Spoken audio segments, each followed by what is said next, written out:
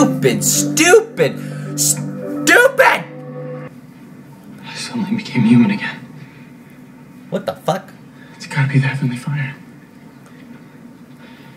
They give me the greatest gift I could ever ask for. You think this is a gift? So all downloaders get cured whether they like it or not. What the fuck? This is why I hated Alter Tree! Nobody likes this stupid bitch. We have to get Simon out of there. I just found out that I was helping Alter Tree create a weapon of mass destruction against Downworlders. Oh! Yeah! Alder Tree. Victor, Alder Tree. Oh, team up. Filled me in. Oh! He wants to dump heavenly fire in the water supply and turn every Downworlder into a mundane against their will. I like this girl. I knew I liked you. It was something about your face. So am I. No, you're human now, buddy. He's not getting away with this. Okay, Isabel, send him back. Oh my god, it's a nice little We team. need to destroy this alive heavenly fire now. A nice little dream team. Oh, Simon, just fuck him up. You can do it. You're Speedy Gonzalez over here. Okay, how do we do that? I'll distract him. What are you doing? Go. Sir! Oh! What the? Yes, Simon, fuck him up! Oh. Oh my god!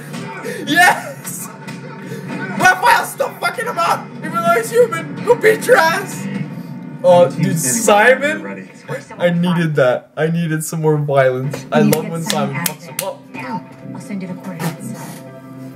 Love that. I love that. Isabel. I got goosebumps. Every time someone does anything. Said goodbye. Isabel, you have nice legs. Sorry. Oh my god, don't fuck with Simon. When are you gonna learn? Oh! Wait, was that Simon? That was fucking... Dude, he's a beast! He's human and he's a beast. I might have lost my strength, but I'll never lose my will to fight. Yeah! I can't let you do this. He's so... Don't touch her! You're a little bitch. Look at that little pussy. By the order of Consul Hollow, you're under arrest. Yeah! Are you mad, bro? Feels bad, man. Alright, well, if I'm no longer needed here, there's somewhere I need to be. He has to propose to his husband! Oh my god, soon I can actually say husband. I'm gonna cry. But something's gonna go wrong, right? Fuck, I'm not... No. Nothing can go wrong. We have like 3 minutes left or something like that. Can you just let it end on a happy note? You know, for a second, I was worried you weren't gonna make it out. Oh my god, he always makes it out. But thankfully, I got lucky. No, you're just Luck God. had nothing to do with it. You're just What strong. you did today, putting your life on the line for the people you care about, Yeah. it's pretty badass. Yeah, that's what I was gonna say, man. He's a badass. I love him. Too. We found a way to destroy the twinning rune. We won't be down here much longer. You'll be dead. It's not possible. It's more than possible. It's inevitable. Yeah. Are you mad? Are you mad? You won't do it. I have so much more to share with you. I'm your brother. Clary, don't let them do this. Why did they have to make us sympathize with him? Oh my god, he looks like This is what makes us so hard, because we see why he's like that.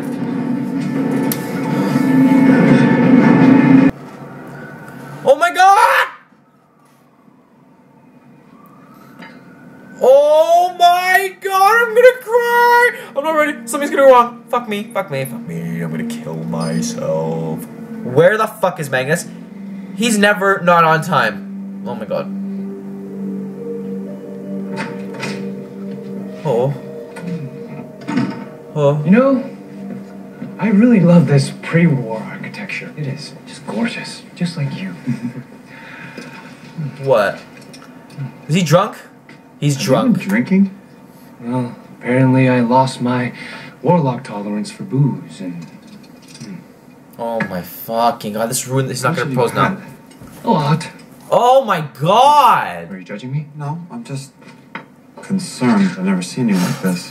Oh no, neither have I. Did something happen?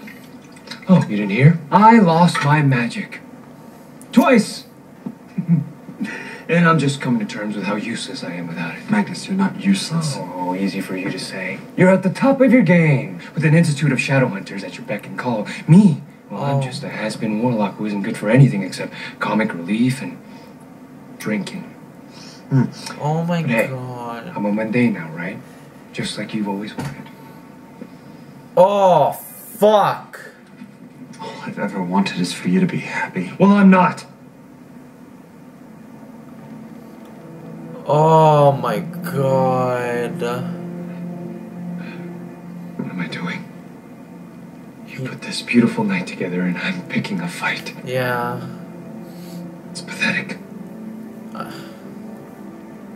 It's okay. You can't go through with it now. You're going through a hard time. Yeah. Please, He's Alexander, so understanding. don't make me pretend this is just a phase. Because it's not. It just takes time. What I'm feeling now, it may never pass No, it's gonna pass. as long as I live. You're gonna be happy again. You lost a big part of you. I should go. I probably killed both our appetites. Stop, listen. Magnus, I love you. Can you just, I just want to help. I know you do, but You can't. Listen, you have to Alex, stop. let me go, please. You can't help me out. Listen to me for a second. Listen and stop. Let me be here with you. Please. Oh my god! I thought they were getting into a fist fight there. Oh shit. Oh my god, Magnus! Oh my god, I've never seen Magnus like that. I never thought in a million years I'd see Magnus like that. Oh my god. That didn't go the way I thought! I mean, it was better. I thought something shitty, like really shitty would happen. I'm glad it was just a little something like that, but fuck. I'm just glad he didn't die. Alright, let's talk about that. Alrighty guys, so that was season 3 episode 17 of Shadowhunters, a really, really good episode. Big like turnaround. It started off really happy, thinking this is gonna go great. A lot of stuff happened. I thought it was a good conflict there, with the whole episode. I'm saying mainly Malik I'm talking about. That was a good conflict with them. It's sad, but like I'd rather be that than fucking Magnus dying or something. I thought something like that was gonna happen, but I'm glad it didn't. So that was a really good episode. Let's go through it from beginning to end. I'll go through the important stuff. Let's first start off with the beginning. Absolutely loved the beginning part, the tone of it, just amazing. A great scene.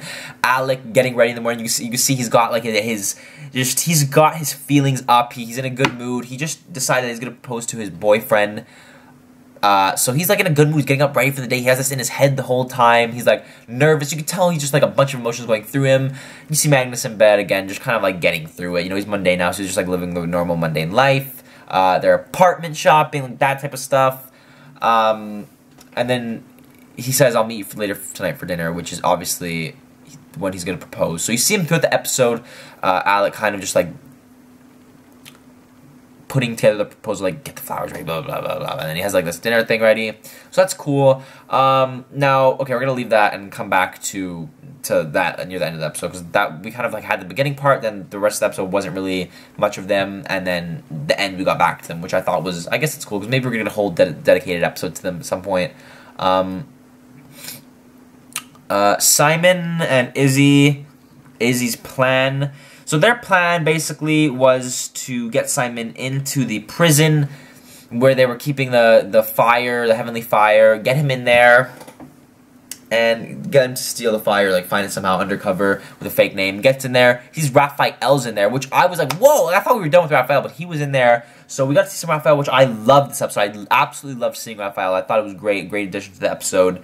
And see, they're like doing these experiments on vampires and like Downworlders in general, and we see that they actually are turning every fucking Downworlder human. And that was Aldridge's plan. Fuck Aldridge, I forgot he existed, but he came back. And that was his plan, to basically get rid of old Downworlders, kind of cut them off from continuing to exist and breed. Like, he just wants them done with. He wants the world a better place in his opinion. But yeah, so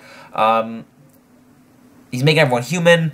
He makes Raphael human, which Raphael actually liked. Right, that's what Raphael wanted. He's lived too long. He's watched too many of his loved ones die. So like that was a good thing for him. So Raphael is human now, and I'm assuming he's gonna be back in the show. I think they couldn't have locked him up after that. Like, we didn't get to see what happened with him afterwards, but I'm pretty sure they didn't lock him back up. So he's human now. So I don't think they can lock him back up because he's human now. So yeah, that happened.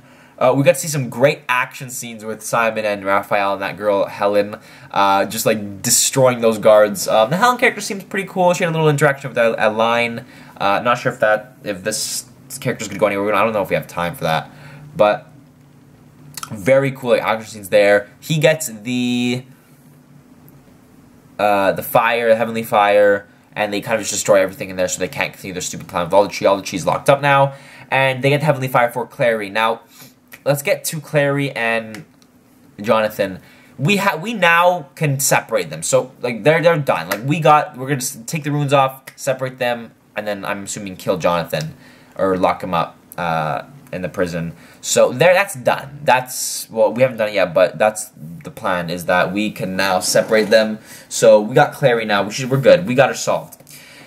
Now, through this episode, we see a lot of Jonathan's backstory, and I really enjoyed that. I really enjoyed seeing that because it made us sympathize with him right before we kind of have to put him in a bad position and treat him like a monster. It makes us sympathize with him so that when we do this to him, when we treat him like a monster, we're gonna have it's gonna make us feel a certain way. We're gonna feel for him, and that's like something I didn't think I would feel. But like seeing how his mother kind of just treated him like shit. He had no one else. His mother treated him like shit. She emotionally abused him. Said no one would love her. No one would love him the way she did. No one would ever come for him. Nothing. His life would pretty much amount to nothing besides her. So he thought like that was the best treatment I could get as my mom.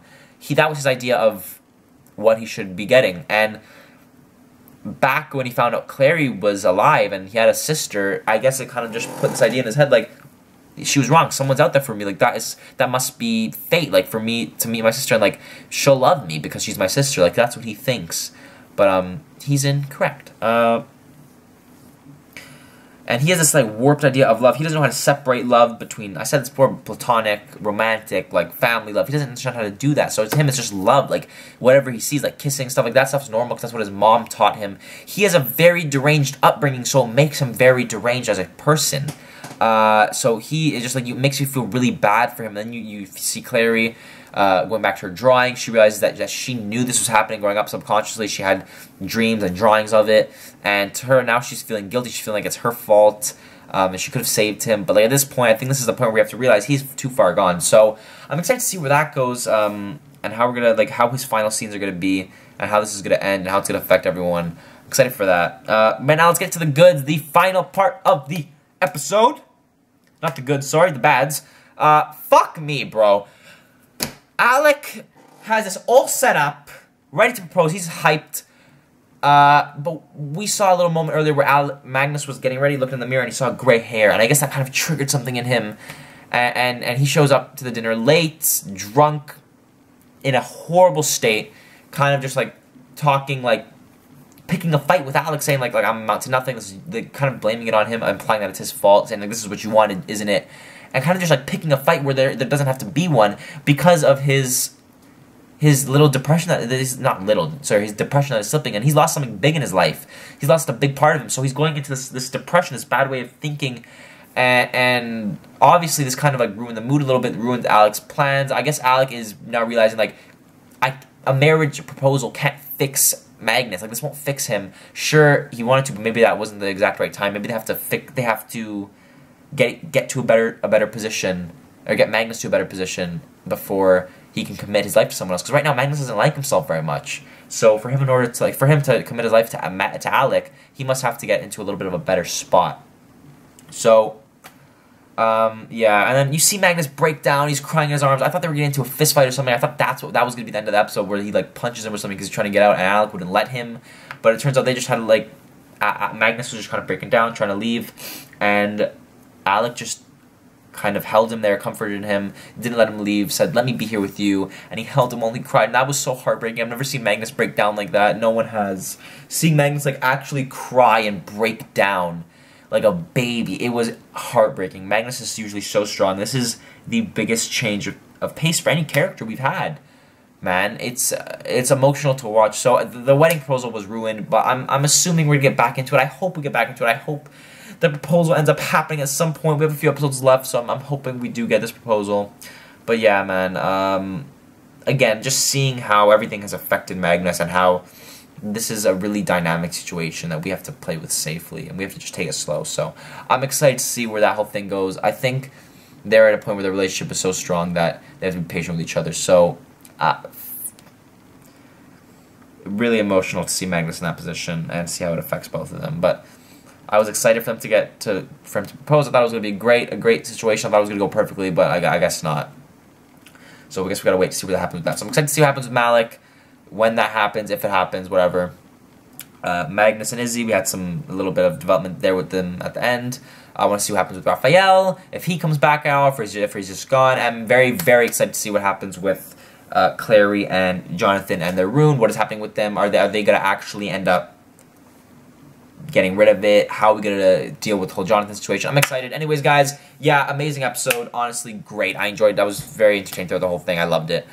Great focuses. It was really done really well. But yeah, anyways, guys, so hope you did enjoy that. Drop a like if you guys did. Subscribe to the channel if you guys are brand new. Follow me on Twitter, guys. I'm at Snapchat. All the good stuff is in the description below. If you want to watch my full extended reaction to this over an hour long, link will be in the description over on Patreon in the $4 tier. And yeah, I will see you guys very, very soon for episode 18.